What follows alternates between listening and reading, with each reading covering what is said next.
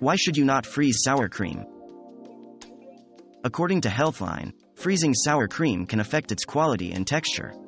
Some manufacturers even advise against freezing sour cream as a result of these texture changes. Regardless, it is perfectly safe to freeze sour cream. You can store it in a plastic bag or glass container and place it in the freezer. How do you defrost frozen sour cream? How to defrost frozen sour cream? The best way to defrost frozen sour cream is to transfer the container in the fridge to thaw for a few hours. If the sour cream has taken on a chunky or watery texture, you can restore its original texture by whipping a teaspoon of cornstarch into the cream. Can sour cream be frozen and used later? Sour cream can be frozen in its original container placed in a freezer bag. Freeze sour cream for no more than 2 to 3 months for the best taste and texture. Frozen and thawed sour cream is best for use in cooked foods like casseroles or soups.